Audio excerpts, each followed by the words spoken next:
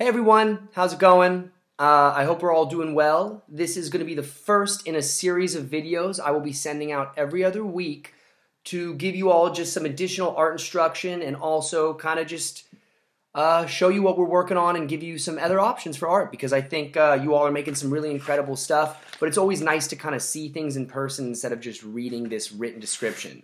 So this week what we're going to be working on is this sort of a 3D cityscape-like thing, and I'm going to explain kind of the materials and things that we need, and if you ever need to pause at any point in the video to gather those materials, feel free to. So I'm going to give you just first an idea of what we're doing is we're going to need some cardboard. That's sort of the base. You're going to want scissors, tape, any pens, pencils, markers, things like that. And if you don't have tape, you can also use a glue stick or any kind of glue, but I think tape is really going to help us on this one. So now if you need to pause and grab those materials, you're all good to go. Cardboard, paper, tape, scissors, and markers. All right, so I'm assuming everybody has those materials now, and the first thing you're going to want to do is take some paper. I've got a little fold in it so it can actually wrap around my box, and I'm going to tape it to the bottom. You can also make a loop out of tape, and that can be a great way to get it to stick higher up. So what I'm doing is I'm taking my tape, and I'm just going to roll it back so that it's sticky on all sides. If you have double-sided tape, you don't need to do this. You can just lay the tape right down. And so what I did was I made almost just a little ring of tape, and I'm going to stick that on my cardboard, and when I stick the paper on, it'll hold in that area. So if I do right here, I do another ring of tape right here, and I do maybe one more down here, or peel this back and tape it at the bottom, that would be totally fine too. Once you've got this paper covering your whole piece of cardboard, then you're ready to start adding buildings and kind of putting those on. At the way end is when you're going to want to start to add these details like roads and blocks and stuff like that. Right now, I would just worry on getting your paper on your board and constructing your buildings. Right now, you're going to want to pause the video and get the paper on the board. All right, I love to see that everybody's boards are now covered with paper. So the next thing we're going to do is we're going to start making our buildings. But these buildings that we're going to make don't need to be a full sheet of paper, because a full sheet of paper is going to be really floppy and wobbly. So the first thing we're going to do is we're going to half our piece of paper, and we are going to half our piece of paper again. So we're going to split our piece of paper into 4 pieces of the same size, into fourths. So we've got our paper into fourths. You can pause if you're not ready to move on yet. Once your paper is in fourths, you are going to cut each fourth into its own little box, so you've got smaller squares just like this. Does that make sense? Cool, cool. And if you ever have any questions at any point, I know that I won't be able to answer them over this video, but send me an email and I'm happy to reach out or send you some clarifications. So once you've got these, you can pause if you need to. Once you've got these little pieces of paper, the next steps are really important. I'm going to show us how to make 2 different kinds of buildings. I'm going to show us how to make a tall, skinny building, and I'm going to show us how to make sort of a shorter, wider building. So tall and skinny, shorter, wider, and then you can kind of manipulate those shapes however you would like to after. So the first thing I'm going to show us is the tall, skinny building. And what you're going to want to do is you're going to take your paper. We've got hot dog, we've got hamburger. You want to be in your mini hamburger or portrait. And you're going to fold down the top just like about an, just about the thickness of my thumb is what I did, maybe a little bit more because you all might have smaller thumbs. But I just fold down a little bit on the top. And then what I'm going to do is I'm going to take my paper and almost like how we do letters, if you've ever folded a piece of paper to go inside of an envelope, you sort of fold one half to the middle and the other half over, and then you're going to get 3 folds of about the same size. So if you watch really closely, I'm going to fold one half over, and this is a little tricky. You might need to ask for your parents' help on this part. one part over, and one part back. So what we've done is we've almost created like a burrito and then just smushed it flat. Burrito smushed flat. So I'm going to show that one more time. We folded down that first flap, and then we fold over just a little, fold back, and then smush it flat. Once you do that, you've got this piece of paper with almost like 6 little sections. 1, 2, 3, 3 big sections. 1, 2, 3, 3 small sections. You can pause now if you're not quite here yet with the 6 sections, and you might need to replay that last part 1 or 2 times. Once you've got this, you're going to look at your little sections, and you're going to use your scissors to separate the little sections.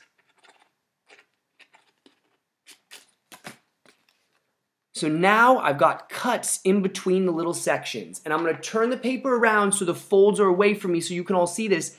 And what I'm going to do is I'm actually going to just take these bottom flaps and fold them all together. So what that did, I'm going to show one more time, is I just put them, the outside ones below the inside one. It doesn't really matter which one's on top. And then I've connected them to create this rectangular-like building. Now I'm going to take my tape and I'm going to attach those pieces together. All right, looking at the bottom, little tape. I'm using blue tape so everyone can see what I'm doing, but you'll probably want to use a clear tape so no one can see what you're doing. All right, so I've got my blue tape holding that together.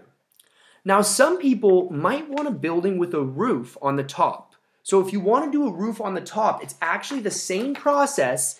We're going to make that other thing, with the, we're going to make that other piece of paper with the 3 flaps, or the 6 flaps and the 6 panels, 3 flaps now. You're going to do the same thing, and you're going to now fold the top down as well. So you're going to do the same thing with the other side. So now you've got these additional mini flaps. I'm also going to cut those. And by doing that, I've not only created a shorter building, it's a little bit smaller than my other one, but it also has a roof. So roof and bottom. So if you want to do a building with a roof, that can be a great addition, but you do not need to. If you notice, both of these buildings are hollow on the back, just like the buildings that I have right here. So they're totally hollow on the back. But that's okay because we're only looking from the front. Now, a really important detail that I might have kind of gone over is when we tape this, we might want to do it at the end. I kind of taped mine a little early, so I'm going to peel my tape back off. But what you're going to want to do is before you tape this and before it's all 3D, it's a good idea to color it while it's flat. So you could add brick patterns, you could add wood patterns, you could make it look like concrete or cement, you could add graffiti, you could make it look like a furry, fuzzy building, or you could make it look like a space building. You could add whatever kind of details and texture you would like. Once you've created a couple of these building shapes and you've began to color and add texture to them, that is when you can start to tape them down. So if you notice this building right here, I only used one piece of tape in the front. So it's really floppy. I think I need a second piece of tape to hold that there. Some of these other buildings I used a little more tape so they're a little more stable. But we could add doors, bricks, wood, more doors. I made a little staircase by doing an accordion fold. An accordion fold is when you take a rectangle of paper and you fold it one way, and then you fold it back on itself the other way, and then back on itself, and then back on itself. And so you've almost got this sort of like a staircase starting to form. If you've ever made like a fan out of paper, it's that same idea of back and forth, folding the paper.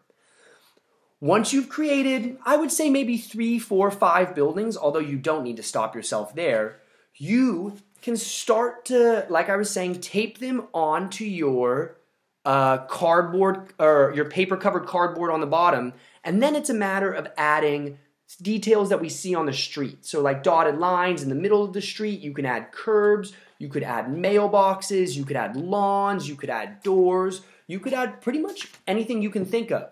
This is an optional project, so this is sort of something you can do whenever you'd like. You can add a bunch of things, you can add just a few, or you can choose not to do it. That's totally up to you. But what I want to do is I want to kind of give you these opportunities to make some fun, new, and interesting things. I would challenge you, once you've finished putting things together on your cardboard city, to maybe consider adding wire, adding beads, paper clips, pipe cleaners, toothpicks, anything you can think of to make your 3D city pop even more. But that pretty much wraps up my little instruction for this week, just showing us a fun way to make buildings, a fun way to add details to those buildings. Well, I'm going to kind of let you add the details on your own, but really just a fun way to make buildings and put them down on the board so that we kind of have this 3D project that we can work from. I think that we've been doing a lot of flat, two-dimensional things over the break, so I feel like it's a really great opportunity for us to try and make something that doesn't just sit on a piece of paper, but actually lifts up and kind of comes out into the world. I would love to see photographs of these cities. If you do make them and you want to send them to me, that would be awesome. If you decide to do anything fun with them, like make a play or film a movie within your city, let me know. I want to see all this awesome stuff that you're working on. And if you're making any other art, I would love to see that too.